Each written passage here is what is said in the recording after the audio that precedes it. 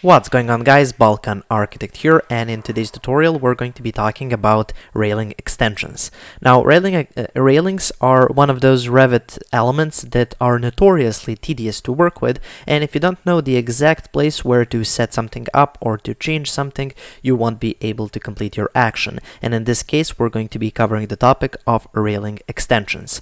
But before I get into that, I would just like to ask you to like this tutorial. It helps me out a lot, and if you haven't already, I suggest you subscribe because I make useful Revit tutorials each week.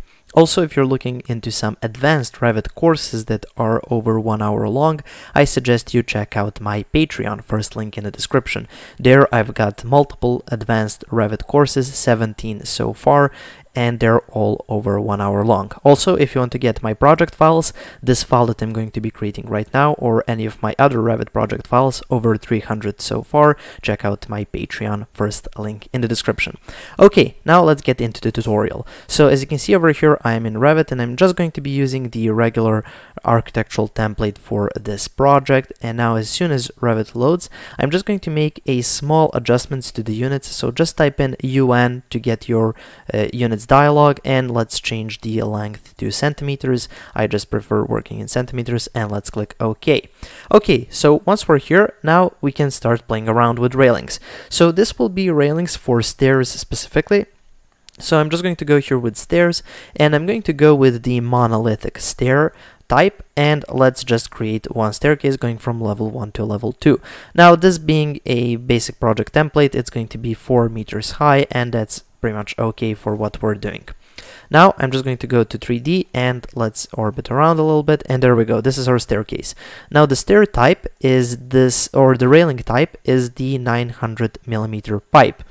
It might be something else in your case, so I just suggest you set it to the 900mm pipe. Now, if you want to do any type of extension over here, as you can see, this is just going to stop at the bottom of your staircase, and it's going to just stop there. It's not going any further. So if you want to adjust your railing, you can do a couple of options. So you can either select it and then go into edit path, and then you can actually add a little bit of distance over here, hit finish, and you're going to get something that looks like this. But as you can see, that basically extends the whole railing. But let's say you just want to extend the top rail and to have maybe something that's going to help out when grabbing this handrail. So I'm just going to go one step backward, and maybe cancel out of this, discard the changes, and let's go back to this. Okay, in order to change the top rail, I'm not going to make any changes to the existing top rail. So if I go here into edit type, here we have the top rail, and the type is for 40mm circular. Now, I don't want to change this existing family, so I'm going to be creating a new family and then modifying that new family. So for that, I'm just going to cancel out of this dialog, and to find that certain top rail family, what you can do is you can go here into your project browser, scroll all the way down and find families, expand that menu, scroll down, and let's search for railing families. Okay, here we have the railings category, expand that menu, and here we have the top rail type, and expand that menu, and here we have our circular 40mm.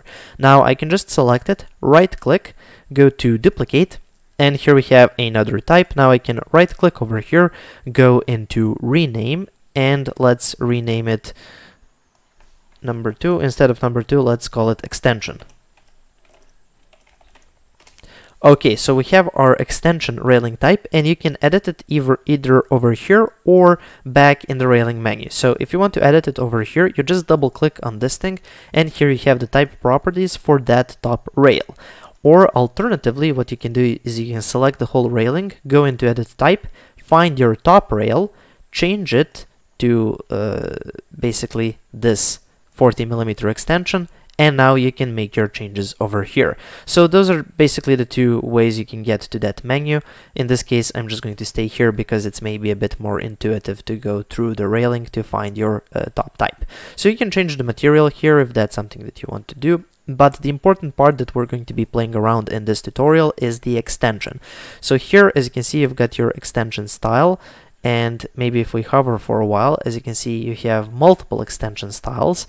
So the one that we're going to be playing around with for now is maybe the floor or the post. So if I go maybe and set it to post, and then maybe give it a bit of length, so let's go with 30 centimeters, hit OK, apply, OK again, and as you can see, it's got this little extension.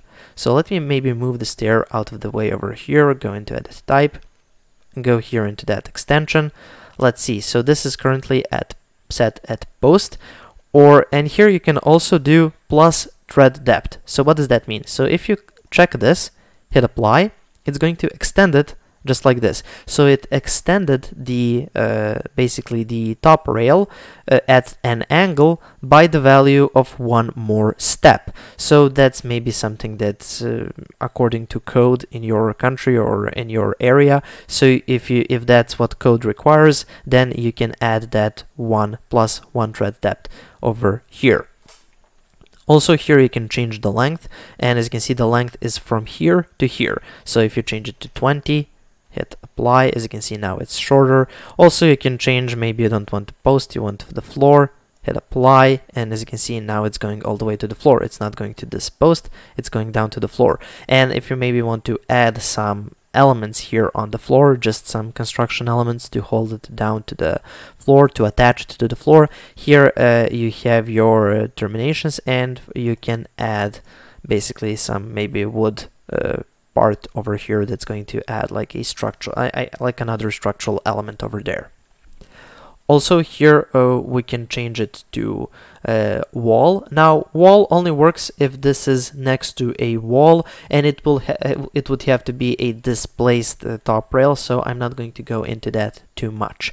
But let's go and set it back to post, hit apply, and just make sure when you set it back to post that you uncheck this little termination, just because it doesn't look natural that you would have that structural element when it's connected to the post. It should probably look natural like this. Okay, there you go. So it's now set to post, and let's extend it a bit more. Let's go to 30 centimeters, hit enter, hit apply, and there we go. So now it's extended at 30 centimeters, but let's say you're not really happy with this thing. So maybe it doesn't work the way you want it to work, and you want to, well, maybe make some adjustments. So what you can do is you can just go here, hit OK, apply, OK, and you can actually edit this top rail. Now, when you go to edit the top rail, you need to select first the top rail, because if you go here and just select the railing and go into and here for the modify tools, you only have edit path.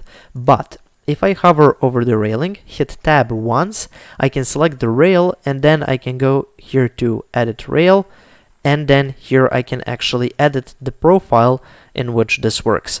Now, usually in Revit, you know that when you're in a sketch mode, just like this, it's usually those pink lines. Here it's blue lines, and they work a bit different, and they're a bit tedious to work with, but if you take your time, it can look all right. So maybe I'm just going to go like this with an arc, and let's say I do an arc like this. And then what I can do is maybe delete this part, and extend this part back, and hit finish, finish again, and there you go. So we've changed our extension, and it looks a bit different. Now, you may notice that this is only going to be for the exact railing that we've edited. So it changed this rail, but it's not automatically going to change this rail. It's an instance change, it's not a type change. So if you want to make the same change on the other rail, you would have to go into basically you have to select the top rail, then go into edit rail, and then here you would you would have to go again into edit path, and then you can make some change. Let's make it a bit different over here. Maybe we can go again with an arc, but let's go maybe like this. So it's just going to be an arc over here on top, and then we can select these and kind of resize them. Now, for some reason this works really bad. It's really tedious to work with. It's not as intuitive as regular sketch mode in Revit, so keep that in mind when working, because it's going to be a bit a bit hard to play around. For example, if I want to use the fillet tool, for some reason it doesn't want to work on these lines. So just keep that in mind, and it's going to be a bit harder than your regular sketch mode when you're working with floor plans or something like that, but other than that, it can work all right. So there you go, that's how you create these custom extensions for your staircase railing. So that concludes this quick tutorial on this topic. I hope you have learned something new.